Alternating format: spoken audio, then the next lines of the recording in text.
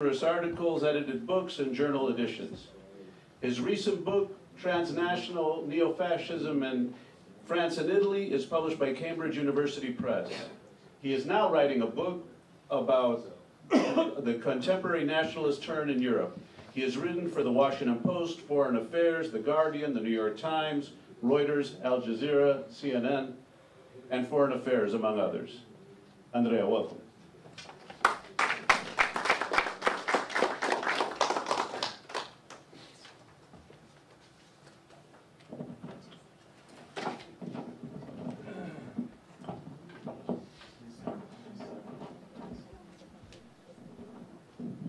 Can you hear me? Also there? Yeah. Okay. Thank you very much. First of all, I would like to thank Professor Mignone and the Center for Italian Studies for inviting me to this interesting conference. I have to say that there is a growing interest across the Atlantic on this, because this is one of the, I have to say, many places where I've been invited to talk about the situation in Europe on the far right side, or on populism, or anti-establishment. As you will probably see, I have a different approach, different from some people here, in terms of the way that we should label this type of movements, especially in Europe, especially on the far right-wing side. So, I think that we need to get something about what is Europe today and where is Europe today. So, if we think about the last 2 years, because one of the problems in Europe is that there are too many problems in Europe at once, and more the time is going on, and there are even additional burdens arriving in Europe. So we have Greek people protesting in one of the pictures. We have some of the refugees or people trying to migrate in Europe with the solution of building walls, which in any case will not stop them, as we know, because the problems are much higher than building walls. Then we have protest against Angela Merkel, even in the rich Germany, which thought to be immune in some ways to some of this rhetoric. And then we had this now famous or unfamous, depends on the idea that someone has about the Brexit referendum before the actual Brexit vote, because the Brexit referendum has been important itself. We also had terrorist attack in Europe, as we all know, and we have people protesting, or I mean, these pictures are in Brussels. There was the day of mourning for one of the terrorist attacks, and this peaceful demonstration of people being there, to paying an homage to the victims, was disrupted by these neo-fascist far-right hardliners going there and starting. I mean, then the police had to arrive. We have to say, this failing Belgian police, because they've been unable to do many of the things that had to be done, and this is part of another problem in Europe. And so this is a very complex situation in Europe. Now we have 2 solutions probably. Or we destroy it, or we try to improve it. Now, my tendency is that we should actually now, in a difficult time for Europe, we should need to keep in mind why Europe is still relevant, possibly today. And I prepared a couple of slides. What is happening today, also look at the images, which I just showed, the first slides, is that this is, as we will see, an economically austere Europe and politically nationalist, so pushing for a sort of nostalgic return to this idea of nation states or borders. Now, borders, as we know, are very difficult and complex concept, because we can analyze them culturally. They have to do with identity. This is a center for Italian studies in America, and there are many Italian Americans. So the idea of identity is very complex in reality. So why Europe matters, and what's Europe is this? So what we are having today. So even if today Europe is, as we have seen previously with some of the presentation, extremely unpopular. I mean, if you talk today about who is responsible for this, the European Union or some of the establishment. Even if we tend to forget that Europe has, despite many problems, has some common roots. The name Europa came from the Greek language, as we know. There are strong traditions with the Roman Empire and so on, where for the first time we geographically have this Europe in our mind. So at school we know that the biggest empire was the Roman one, and it was actually controlling most of the Europe, most of the known world.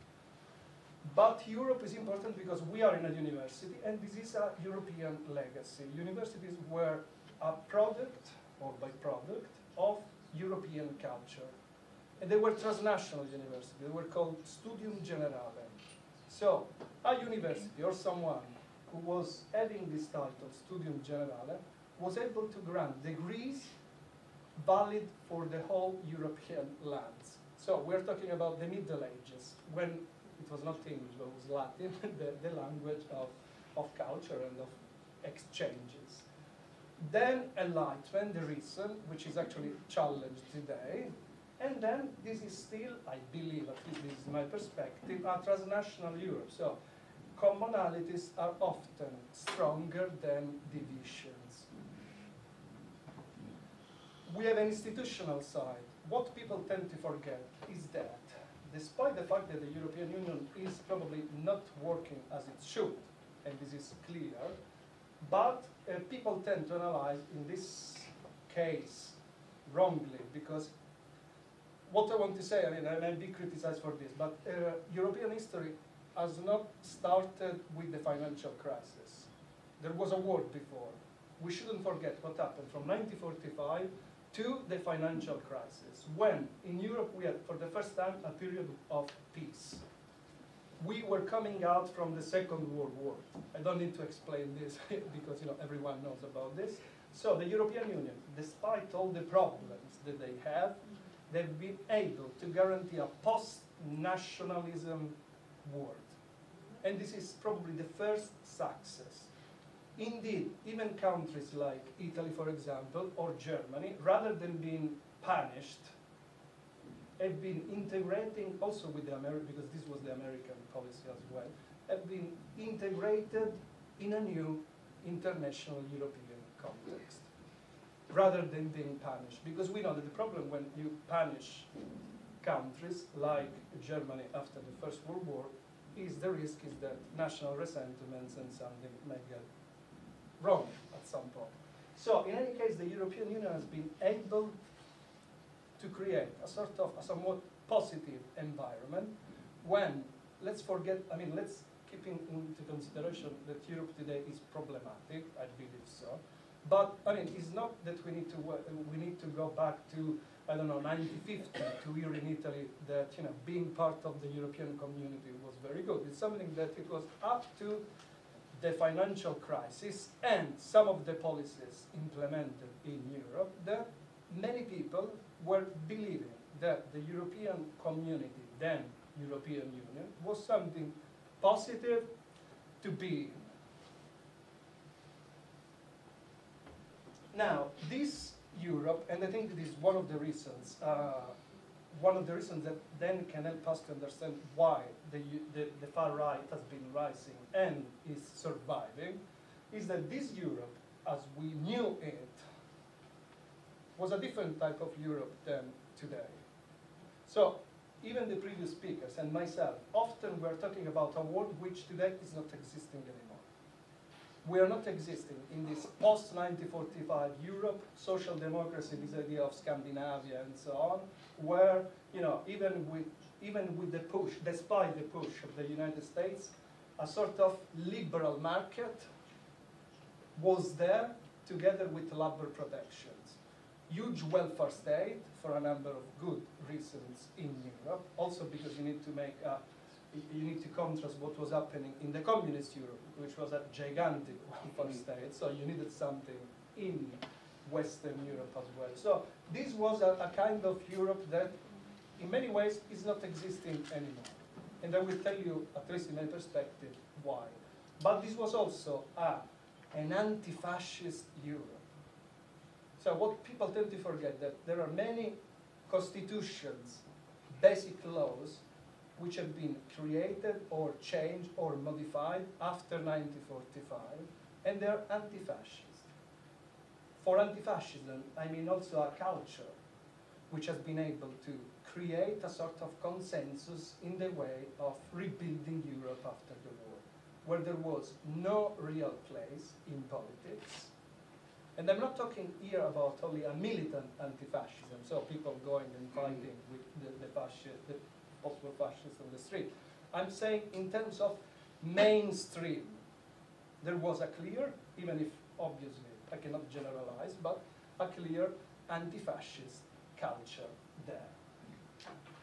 So, what we should ask, I used the image of a book of one of my colleagues at Royal Holloway, is that should we start asking if bye-bye? So we are talking about different story. It will be impossible to go back.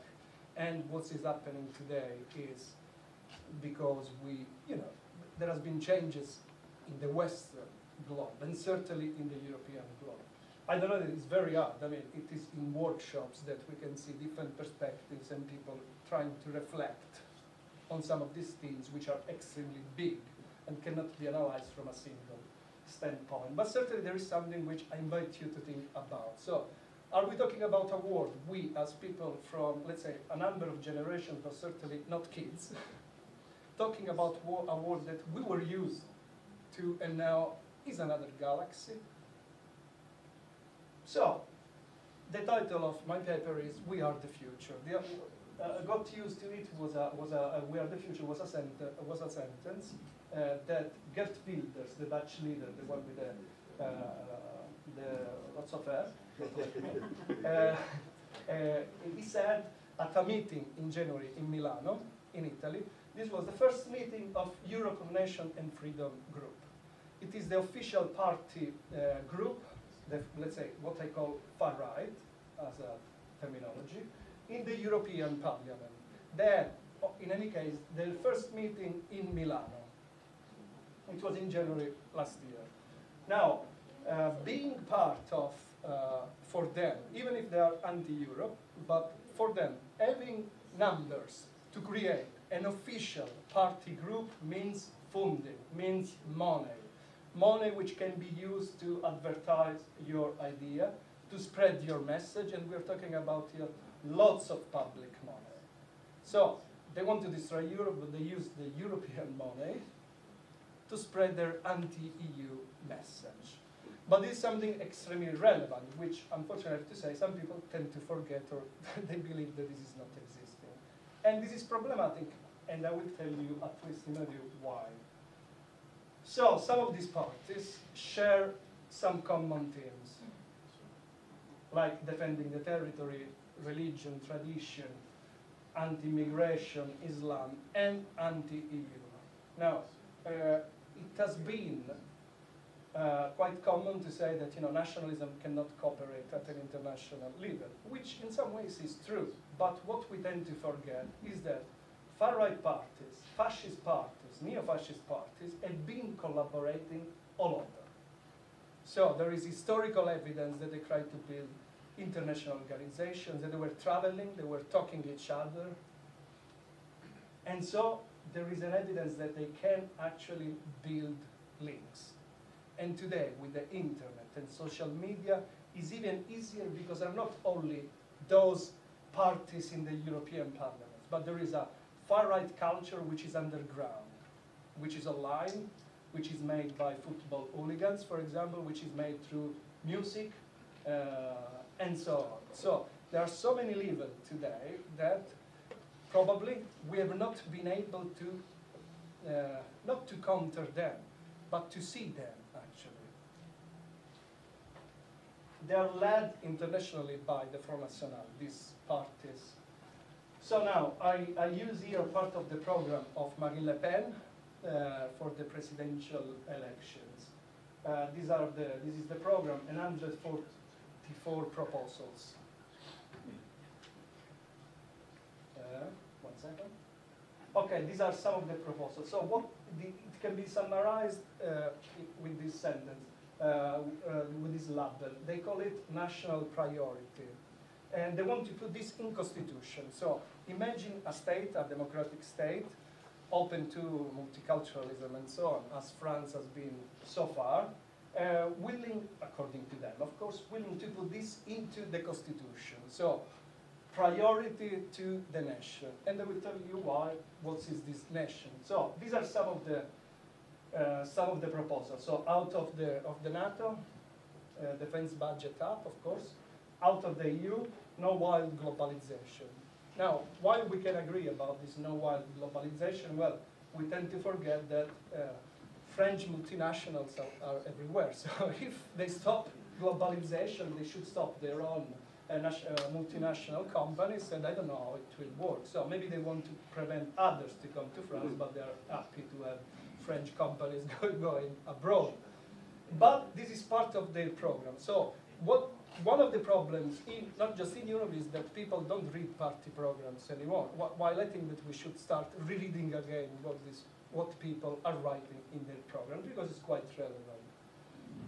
So then, for the purity of French people, this is my understanding, so no citizenship for illegal migrants. In this case was like some of the things that some of the people voting for Trump, at least, were saying.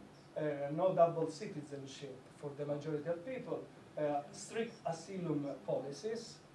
In this sense, it was quite unclear what they are proposing in their program, but certainly they want to stop people before arriving. So if you are a refugee, so someone escaping from a dictatorship, they want to make things so strict that you should apply in your own country. Now, if you escape from a country, going to the police and saying you want to go abroad, I mean, I don't think that is a good solution. But you know, at least this is what they say. Patriotic employment. What is this patriotic employment? Their proposal is actually quite interesting. Should be discussed, because all of this, according to them, should go into the constitution. So should be law. And usually you change these laws not with parliamentary laws, but with high court laws or with referendum and so on. So patriotic employment means that they want to protect local workers, and they basically want to say that if a French company, imagine this, is willing to hire me, they should pay more taxes, despite the fact that I might be more skilled to do that job. But in any case, so this is a way to stop people. Then social housing for French people, and which is an issue in France, not teaching minority languages and cultures at school, but telling in history books the great history of the French nation. Now, they are not alone, of course. Germany, Alternative for Germany, is a party led by this leader. And this is a movement which, even as I was saying before, even in the rich Germany, there are movements which were initially anti-Euro, but then they became anti-immigrant, anti-Europe, and so on. And today, what's interesting is that a few weeks ago, the main leadership said to move the party towards something which were, in some ways, more mainstream. But the party in Congress said, no, we need to move towards the extreme right, even more. They are contesting election, of course. We have other movements like the Northern League, as you know, which is now, this is what they try to do. They're trying to become a sort of national league.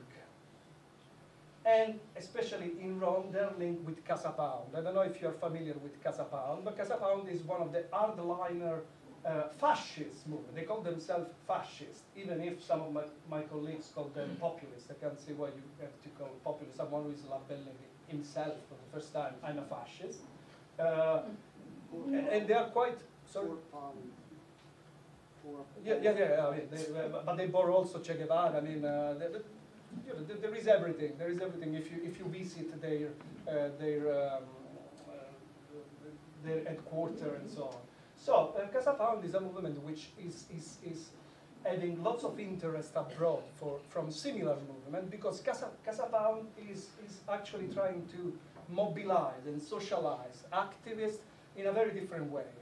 So through music, through social housing, through trying to help people and so on. So they're not a party, a classic party, but they are hardliners. Yeah. Then we have Greece, as we know. Last year in the Slovakia parliament, we have neo-fascists entering in parliament. These were people marching in almost black military uniforms. 8% they enter in the party.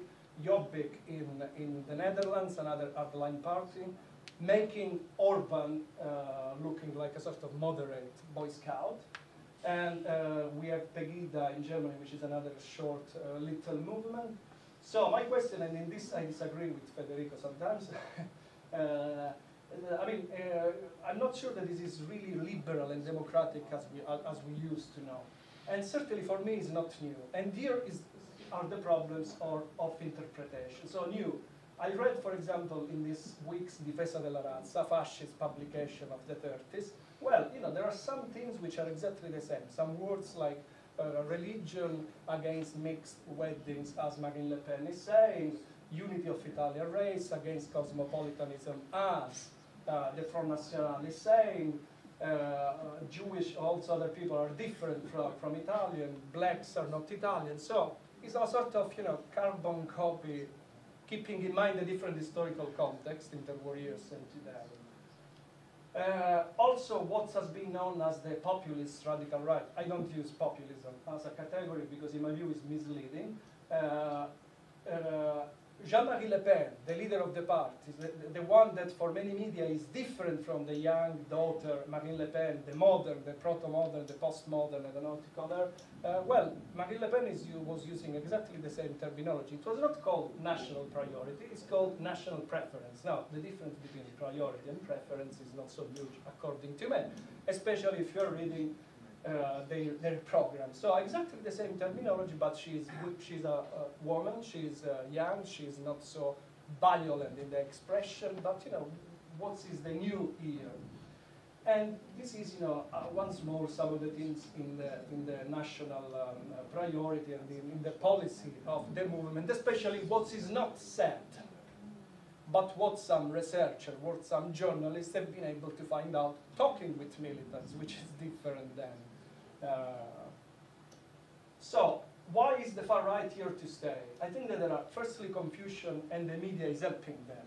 It's helping them in a way that if now we open a newspaper, and I think the Trump election has made things even harder, because now everyone in Europe, not everyone, but you know, we are started using nativist parties and so on, alt-right, and so on, and even, you know, now that sometimes there are elections, this is the European Trump. I think that, you know, there is lots of confusion because Trump came later, actually, so maybe he's borrowing, if he's borrowing from someone. So, first confusion. Second, in France, the use of national populism has been misleading completely, because what French scholars have done for a long period was to use this national populism, which was linked with the idea that in the interwar years France was immune, because France is a great country, exceptional, democracy is extremely strong in France, while in reality this has led some scholars, mainstream scholars, at some point to call the Front National not even extremist, but to call it national populist. There are also some academic interpretation. This is a book published by Cas Mudde, is one of the main experts today, and Mudde is one of the promoters of this populist radical right. For example, this is what he writes in this very recent book. The rise of the populist radical right started in the mid-80s. Well, this is, as Federico is saying, you know, do your homeworks before writing something. The Italian social movement was how we consider itself Mudde considered it a sort of populist radical right. What was in the rise in the 1946, 7, 8, you know, and so on. So why not considering, well, Italy is out of the European Union, of Europe or so, or as Federico is saying, we are Latin, so much more closer to Latin America than to Northern Europe. This is a huge mistake. Also because the Front National was fully following the Italian social movement when it was established in 1972. Then democratic, I already said that for me is problematic. And then this is the definition that Mulde does in using populist radical right. Nativism, authoritarianism, populism. Once more, I don't see anything new in this. What is leading is, in my view, a sort of legitimization of it. Now, why is staying? And I'm concluding with a couple of few slides. So, Trump election, not because Trump is helping them, but because they believe that they can use Trump or some of the people close to Trump to legitimize. So if he was able to win, we are able to win. This is in England. Brexit, because Brexit has been let's say, a show of English nationalism coming back, and so they're all using this rhetoric, referenda everywhere in Europe. Putin, I was discussing with him yesterday night about the links, and you know, what is known today is that Putin is funding, or the Russian establishment, maybe Putin himself, is funding some of these parties. This is Marine Le Pen in Moscow, her father in Moscow previously. This is the Northern League again, Moscow, banners, also little movements are with them. Maybe even Casapound is getting money. Nigel Farage say, I admire Vladimir Putin. These are the links. I suggest you to look at this website, Tell Mama UK, because it's a quite interesting project. And naturally, there are some links which goes beyond the Europe itself. So Putin is funding them because they are against economic sanctions to Russia. Because some of them would like to destroy the European Union, and they want to build a federation with Moscow inside it. So it's money and destroying the European Union. Austerity, in my view, is the last point to be fully considered, because austerity has been dismantling some of the Europe which we used to know, which was welfare. Now, imagine someone at the bottom of the social ladder hearing newspaper and politicians saying all the time, we need to cut the welfare, healthcare, education. And then I used to read newspapers telling there are too many immigrants, too many immigrants. I mean, psychological. Why we should say that these are people, non-intelligent, stupid, and so on. They simply try to defend their interest, even if they don't know. Maybe it's fake, but you know, in any case, the fault is mostly of other politicians not telling eventually the truth. Greece. I just want to give you this, showing this. These are people in Greece at the edge of poverty. Now, why being surprised that traditional parties lost all Greek elections? Golden Dawn, the party of the neo-fascist party in parliament, became, again, the third party in Greece, despite having half of the leadership in prison. I mean, jailed. So, the answer, what has been said before, by Alessandro as well, is like, what are national governments saying to this? Zero. Or wrong answers. Zero, because when they do something, they try to borrow from the far right. So, like to say, you know, no immigration, we try to do this, but they only legitimize this. The answer from the European institution, also because of lack of publicity in what they do, is zero again.